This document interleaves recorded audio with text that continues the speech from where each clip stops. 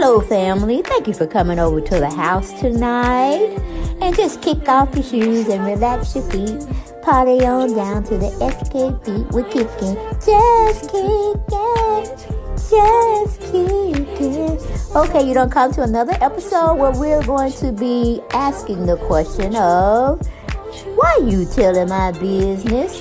Don't be telling my business. Why not? Because a can and a can, a can, and a wheel. Now we're off to...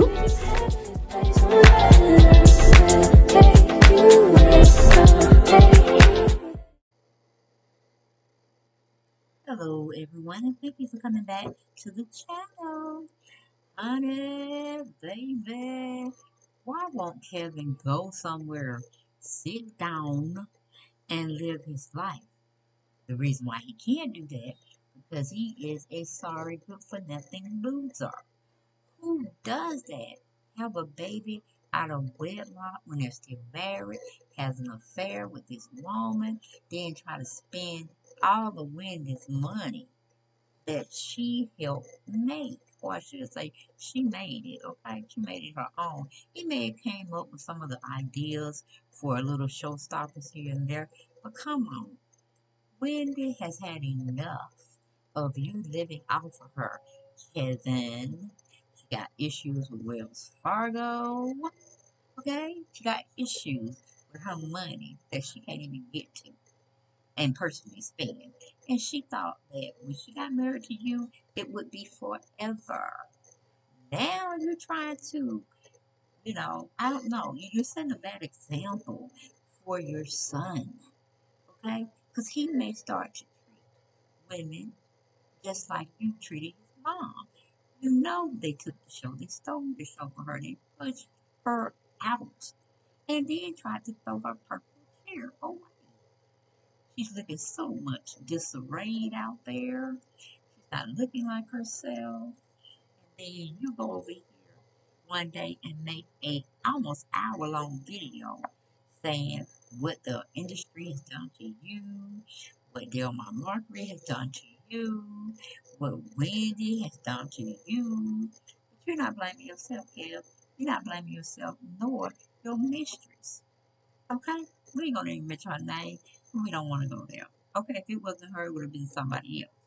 But do you remember when you made this video? You thought you wasn't gonna cry, this, that, and the third. I'm like, why are you wanting to live off your ex-wife's money, fame, and potential new business adventures? Okay, you talking about what? You planning a BIOPIC? A BIOP on Wendy, your former wife? The one you once loved? I mean, I understand. When the love is gone, the love is gone. But ain't it time for you to make your own damn money?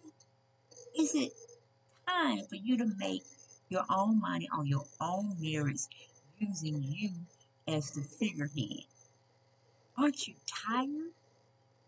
What you need to be looking at is, why haven't you married Sharina by now? I said her name. Yep. I said I wasn't going to say it, but I said it anyway. Kevin Hunter, you are totally loser. Unless anybody can come to me and give me undisputed proof that you had from then to now Winnie's best interest. Because right now it seems like only interest you're interested in is her money that you got from a settlement or whatever. You still seem like you want more. You're not trying to come up on your own, make your own thing. I mean, if you were supposed to get what you got, good. But guess what? The money don't been held up, right? Your steady stream of income has been held up, right? So isn't that some good times out there? Or did your brain meet your indulgence for the finer things that you need to get a job? Yeah, be an entrepreneur if you must. You need to get a job.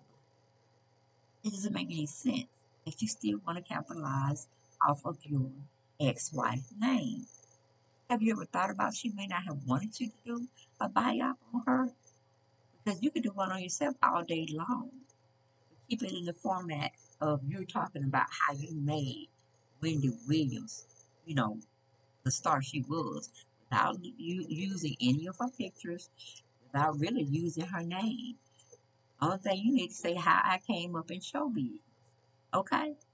And the dealings of what you had to do behind the scenes without actually showing your ex-wife. Everybody and their mama wants to come out for Wendy. And some people, yes, they may have said that she started it and her karma's gonna finish it. But then we can say that about ourselves. How many times have we been into something or said something that we really should have said, or we were just mad at the time and we went through some things and we said a lot of things, but we didn't want it to travel with us until the day we die. Okay? It's too much. You're too much, Gail. But anyway, we get this story from the source. And I couldn't even find nobody that would have a conversation with me about you. That's how dried up in the street you are. And you need to make it more liquefied by getting yourself out your phone. Get yourself a job. Be a promoter. Do something. We don't want you to be doing nothing that's going to make Wendy look even worse than what she's looking out there now. But anyway, we go to the source, like I said, and we're going to read a little bit, and then we're going to move on. All right. It says last month, Wendy Williams' ex-husband, Kelvin Hunter, did an interview with the West Side Gazette about his life growing up and his life with Wendy. During the interview, he shared where he made mistakes by not forming his own production company. You probably made a mistake because you didn't have the money. You were sitting out there messing with itches behind Wendy's back. Okay? Probably when y'all was just dating one another. The Wendy's downfall in my book is when she was dressed as a Statue of Liberty. She saw something ungodly that we couldn't see. It was in the spiritual realm, I really believe. And she fell the hell out. Okay? And that woman ain't been since. She ain't been right since then. Okay? So it's a lot of stress on her. There's a lot of things mentally going on with her. Okay?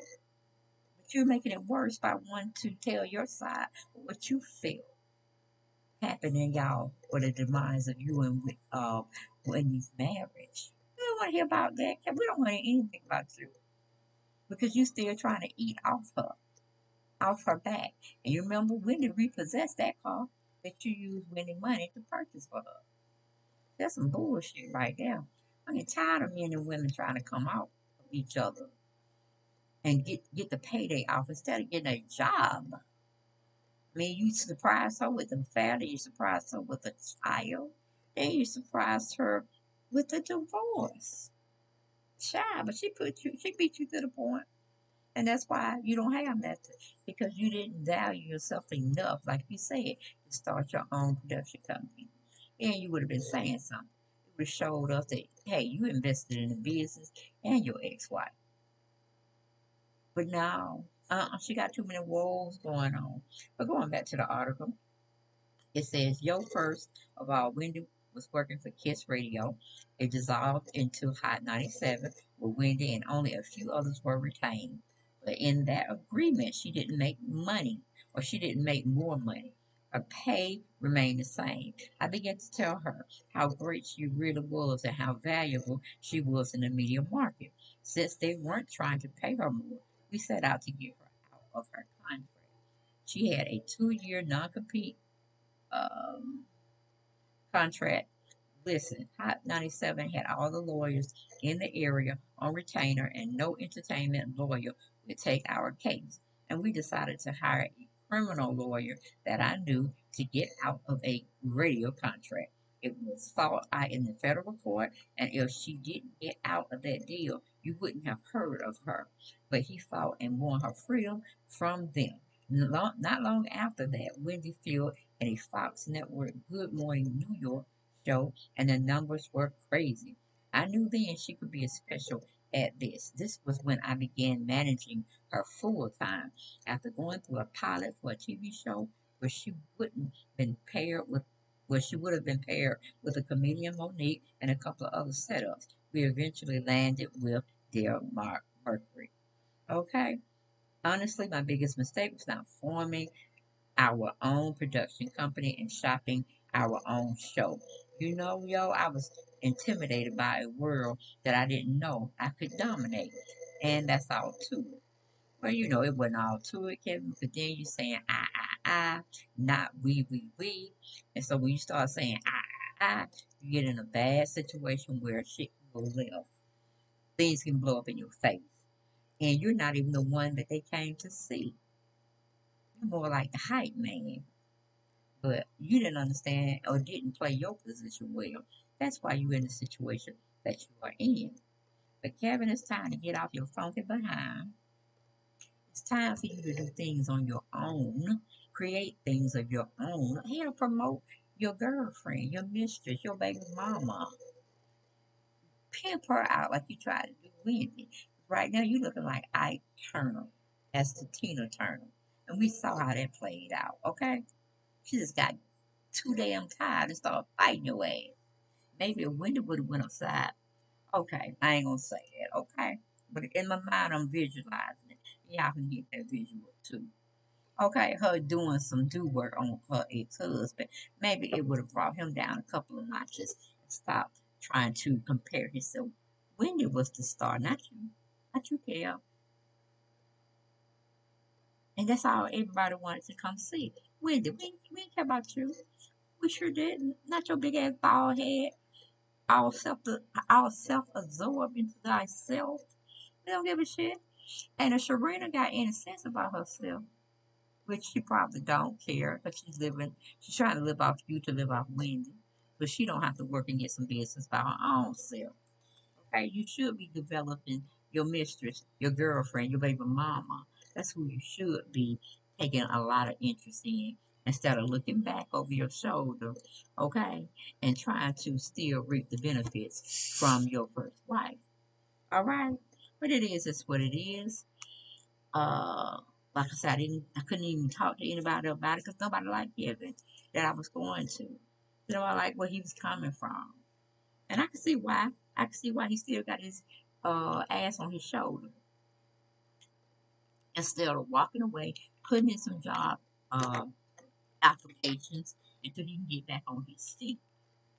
He'd rather be thrown out of his house or apartment and any other thing that can throw him out, his vehicles, because he's sitting there waiting impatiently for the judge to release Wendy's funds so he can go back to where he was once living after lack of luxury of his ex-wife. But I ain't got no more, but y'all know I'll be back, and I'll see you next video.